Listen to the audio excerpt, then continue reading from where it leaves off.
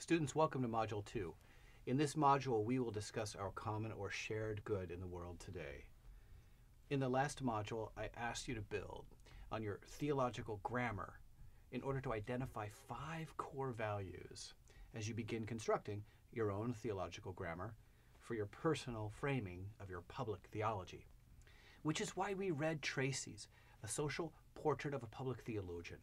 In that text, if you'll recall, the Tracy text, we learned how your context as a publicly theological presence will always take up residence in at least these 3 publics, these being the religious community, society's manifold contexts, and those institutions that arbitrate relevant public discourse in the world, be they universities, state houses, local community centers, and more. From the moment human beings began to publicly argue about the good of the polis, or the community, we've been engaged in a particular form of oration, and the art of that form of oration as an act of persuasion for the good of the community is tangible in an example from the classical Roman period at the rostra. The rostra was a public forum by which members of the polis, that is the early city-state or community adopted by the Greeks, would orate to the crowd. Now, the rostra was a platform at the center of municipal life. Following its namesake, the rostra was lined with the rams of enemy warships, which were captured during the Roman victory of Antium in 338 BCE. The rams were hacked off and repositioned on poles alongside the speaking platform. Now imagine yourself with the Circus Maximus to your back and the gleaming marble Colosseum before you. You lean into the wind with the rams of ships peeling back the tides and cutting a course through waves of the public. Oration happens here, even as the lungs of the Colosseum before you rise and fall with the masses watching the carnage for sport. Public oration hasn't changed that much to our own day. Deception, coercion, and lying were always mixed with the virtues of trust, honesty, and forthrightness. The public square is a complex mirror of our humanity. Remember that. Public theology is equally complex.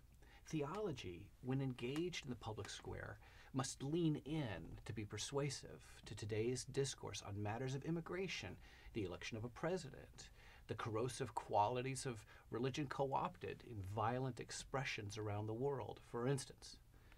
Public theological oration is still about speaking through the hacked-off vowels of adversity and conflict in order to reach humanity with a word of hope.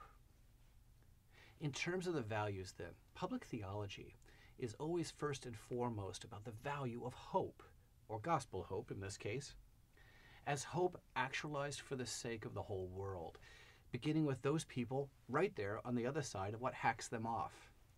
Today, we often overemphasize reaching consensus, which is often taken as a kind of leading postmodern, liberal, progressive value, as though getting along and appreciating difference is the equivalent to seeking a deeper understanding and being loving toward one another. I want to encourage you to seek deeper meaning beyond pastoral appreciation and tidy consensus. The big ideas that change the world were worth fighting for, where a lot of people disagree. In this way, conflict, dissonance, disagreement, these are all healthy for our shared public good. Not every disagreement is a percolator for tomorrow's violence, and only in addressing what's ailing us, like racism, misogyny, hopelessness, and more, will society grow. As a public theologian, I'd suggest that one of your first prevailing values is to appreciate conflict, and another is to be resilient. For instance, consider the Apostle Paul, who was just such an orator, born into the first century Roman rule, eventually executed for both what he said and who he was as a Roman citizen, with a blade piercing his back at the shoulder blades. Public theologians who are prophets may get executed or assassinated, and we should consider this the next time mainline Protestants claim that we should be, quote unquote, be more prophetic. Forget consensus as a first public value and lean in on Paul's example. Consider this. As a public theologian, Paul wrote his epistles in Asia Minor, before a canon of the New Testament, and even before these first books were even drafted. I imagine Paul drafting his letters in the evening by oil lamp with partial parchments of the early gospel accounts strewn on the ground or on his bed as he wrote out on the parchment a response to a specific pastoral concern, as a response that was typically connected to a non-mission critical argument in one or the other of the early house churches. Public theology for Paul was about turning mundane arguments into opportunities to speak about the gospel. You're arguing again? But you're all members of one body, etc. Here comes the image of the body. See what I mean? As a public theologian, follow Paul and ask, what is my purpose and who is my audience? Paul's purpose was to provide a new eschatological cosmology, a new worldview grounded in hope. And his audience was the contextually diverse early Christian community throughout Asia Minor and Rome. Now, some of these early Christian communities were as diverse as you might imagine, even as we often undervalue these differences by lumping them all as small communities within the Roman Empire. In truth, Ephesus and Corinth were as unique from one another as Rome to Jerusalem. Now, here's how Paul crafted an oration in the new cosmology grounded in Christ. For Paul, the new citizen in Christ was comparably more than a member of the city-state or the polis. Rather, the citizenship of all social and political relationships were grounded in Christ and drew on a broad transformative image of the citizenry or the citizen within a shared body and engaged in an epic story of hope. This is the eschatological cosmology bit. In terms of audience, for Paul, participation in Christ's body transcended the specific of political allegiance, even allegiance to the seemingly unimpeachable power of the Roman Empire. And it meant that the early Christian community was in fact an epiphenomenal resident alien or refugee from the world, participating now together every day in an economy or oikos of a new set of relationships, a new body, or what came to be understood or identified in medieval theology as the corpus mysticum of Christ. In his cosmology, Paul invoked images of this new body, of a new spiritual household, where all members of the corpus mysticum were a spiritual stone stacked one atop another within the living household of God. Or he referred to the early communities as a series of interwoven vines cut from the severity of one cosmology and grafted onto another cosmology, in which Paul invokes the vitalistic, hope-giving tree of life itself. The purpose of a new or emerging cosmology was key for the early Christian oration through Paul, and his narrative poetics, aligned to the needs of the audience or the communities before him, were precisely why he was so effective. Paul spoke with image and story to spark the imagination through new metaphorical flint. He called forth a Christian cosmology that is still ours today. Now that is effective public theology. You could preach this. Yes, you are an alien to this foreign cosmology. Yes, you are displaced in the world, but you are a constitutive member in the oikonomia, or the household of God, placed together like stone on stone, or stitched as the seams of the body, grafted into a new world founded on divine hope and God's plan for you through Christ. Do you see how even today your public theological voice inherits its grammatical framing from Pauline prose? Do you have an explicit or operational rationale which we would call an apologia, comparable to Paul's? Now, an apologia is nothing more than the case you make for the plan of the sacred or God in the world or in society.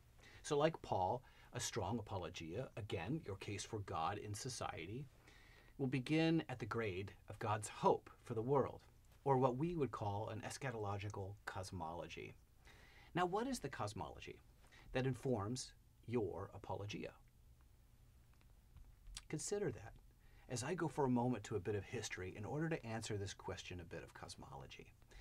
It wasn't until Augustine and his classic City of God that a mature theology emerges after Paul that merges the two cities within his cosmology of God and humanity, the city of God and the city of humanity, which become the conceptual roots of a rift much later between things of the spirit and things of matter, or what the early modern period, much later I should say, identified as church and state, or religion and government. Still, for Augustine, the two cities of God never fully were outside of the purview of God's providence, which would beg the question in early modernity about the relationship between the city of humanity, which includes the governance of society, and the city of God, which involves the ordering of vocation within society and within God's providential design, and ultimately the heavenly city itself. For our current purposes, I'm going to fast forward now a bit to the 16th century, where public discourse takes place regarding the proper relationship between the ordering of government and religion, and reveals a major influence on public theology today. It begins with Niccolò Machiavelli, a political philosopher and advisor to the Italian Medici family, who was also, I should say, the spitting image of my college roommate, but that's a different story. Machiavelli made his case that the state or the prince can use coercion in order to order the auspices of public life.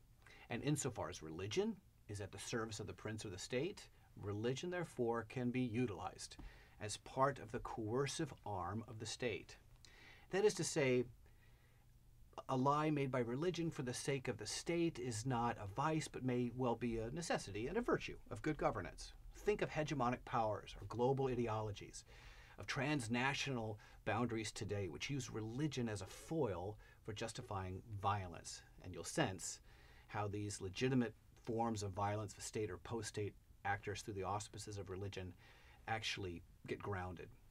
In short, for Machiavelli, religion can be co-opted by the auspices of the state, legitimately, which is necessary for regulating against avarice and ambition of the human being for Machiavelli. For Martin Luther, the 16th century, who was a contemporary of Machiavelli, he was an Augustinian friar. In his sense, the Christian is free to serve in both the auspices of the church and the state, both of the Augustinian cities, I should say, because both were always and ever within the proper realm of God's providential design in the world.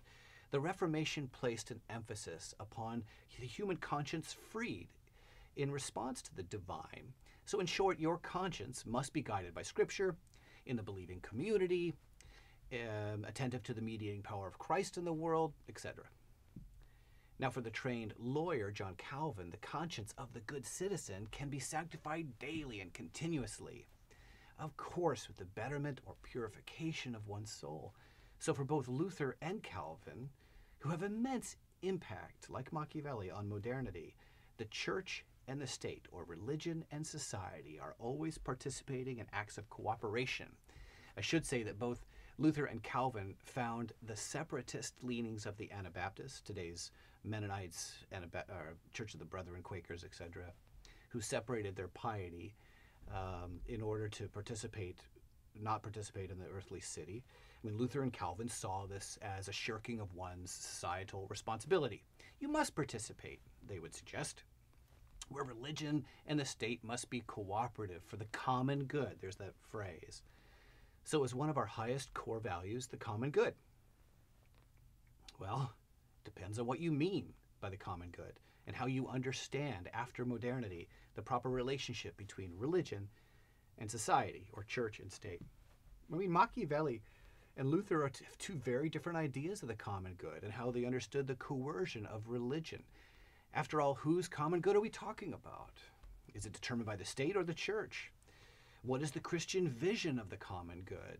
It's different for Mennonites, Lutherans, Calvinists, and Machiavellians, for that matter, who will view this as unique from one another. Is the common good a secular concern only? Can religious values inform the common good? Or is this always a societal imposition? I mean, it depends on how you understand the relationship between religion and society. If as a public theologian you speak from the position of a clear eschatological cosmology, hope for the world, as it were, you'll need an equally clear understanding of the societal audience for whom you believe that good is your concern. My experience tells me that you do not win hearts and minds by appealing to the common good as public theologians. Theology wins hearts and minds by appealing to a worldview that is grounded in hope, and that envisions a future with the participation of an audience and that of their children, that is the public. I think of my Irish great-great-grandparents who came to the United States during the potato famine. They had twin boys with them. Now, both of these ancestors were exhausted even before they stepped aboard the ship to take them across the Atlantic. Both of them, in effect, perished on the journey. First her, and then him, before their bodies were lowered into the deep blue water. Their twin boys were deposited on the docks of Baltimore Harbor, 6 years old, and unaware of the danger that they were in, which was certainly the last great fear of their parents, I'm sure. Stories, Pauline-like stories, help tell the story of our human plight, and it must end beyond the power of human loss. We must know the end of the story so we can connect it to the grammatics of hope. In this case, the harbor doctor and his wife raised these two boys as their own, an unflinching gesture of generosity and kindness to immigrant children and a silent promise to their deceased parents. Today, my twin sister and I owe our lives to the unflinching generosity of the harbor doctor and his wife to this couple, and their names continue in our family to this day. In scriptural form, Abraham and Sarah had descendants like the stars. It's also the case that acts of generosity can have descendants like the stars too. Can you, as a public theologian, speak about immigration as part of our country's birthright and utilize powerfully symbolic imagery to instill courage, possibility, hope, and a viable future in story form? Think of your core values and ask yourself how these line up with your sense of purpose and audience and story, and especially your assumptive sets for the commons or the good. Part of our work as public theologians is to get above the waterline of our own ignorance. This not being just what we don't know, but rather what we don't know, we don't know. Modesty of the self and determination toward the public do go hand in hand as core values too. In our readings today, you will hear much by way of the themes I'm identifying, but I want to focus on our interpretation of the common good because this one gets us into trouble when we apply our values. In the history of local and national contexts, appeals to the common good are often, believe it or not, a tool for segregation. And in the U.S., for instance, after years of working between historic white and black denominations in my capacity in the ELCA, segregated worldviews remain with us today. I saw it as you know it today. Raphael Warnock's work for this class will assist us for deepening our understanding of both segregation and a potential shared common good. Do Christians from diverse ethnic and racial communities share in a single corpus mysticum? Do we have a shared apologia? Our writers help us to see that in the midst of what we share, we also have misunderstood often how piety and liberationist strands in contextual form from specific localities to express liberation will do so in liberal ways. It's part of our commons, yes, but it's complicated. In the Table Talk and Back to the Table, we'll be assessing together the Christian life and the common good, which is the title for this module. Do the readings, go to the Table Talk for your first compound question. It's a privilege to do this work with you. It's that, isn't it, for all of us? Let's explore these themes together. I'll see you soon.